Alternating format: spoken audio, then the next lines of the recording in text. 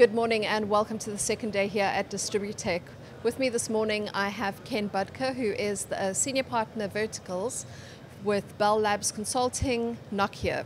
Ken, thank you so much for taking the time to join us. Thank you, Claire. Great to be here. Now, in your global position, you've had a chance to speak with a lot of utilities. What are they saying? What's coming? Well, Claire, a couple interesting things happening.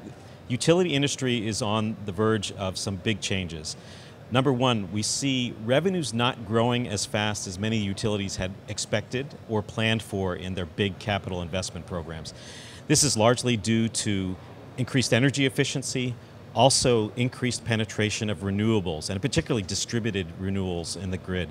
This has caused utilities to begin to lose revenue in some cases and look for ways to dramatically reduce costs. So huge emphasis on cost efficiencies and driving costs out of the business.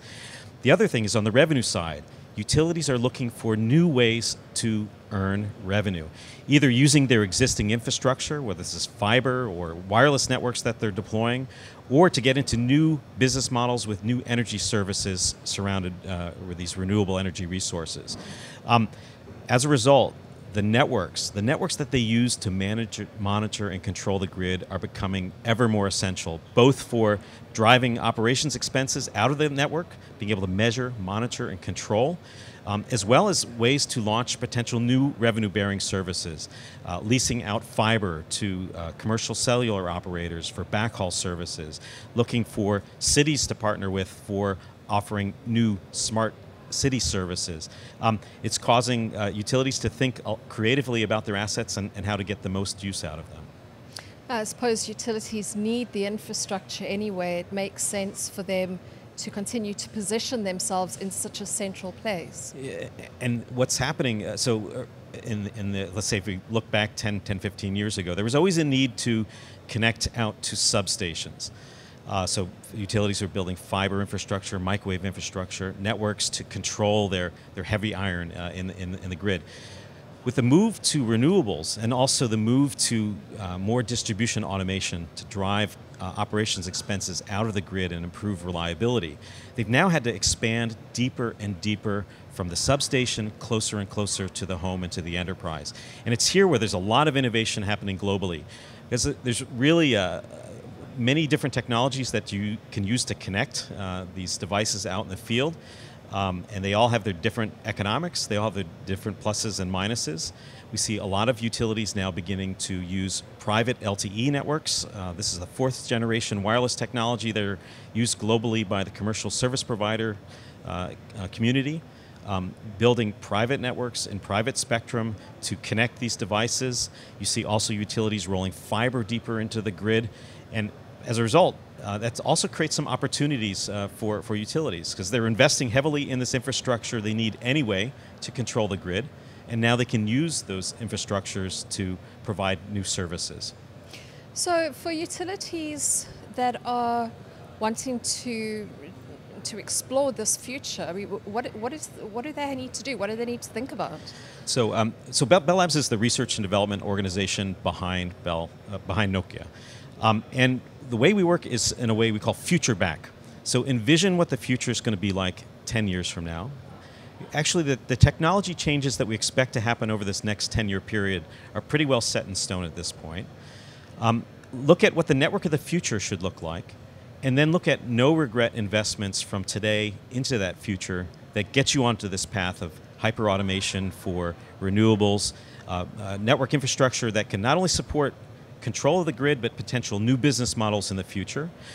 This planning, this future back planning, we call creating a vision of the utility of the future. Putting those milestones in place that are no regret investments with business cases that help a utility justify that investment, but also keep open the path to these new business models and perhaps new changes in regulation that are still in the mix and being cooked in different places throughout the world.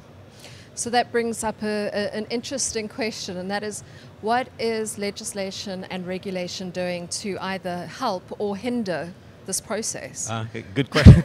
So Clara, the answer very much depends on where you are. And different governments throughout the world have a different posture on regulation and the use of utilities as a way to drive new innovation in the market. I would say on the most progressive side, you'd have Germany, for example, that has been very aggressive in changing government policy to create what we have right now, the whole renewable industry. You can trace the economies that we have today to policy decisions that the Germans made early on to move to carbon-free technologies. They're very, say, forward-looking posture. The U.S., where I'm from, let's say, tends to be very much more wait and see what happens, and then technology changes, the world changes, and then regulation catches up with what is the reality today. So between those 2 points, you find a lot of variation across the globe.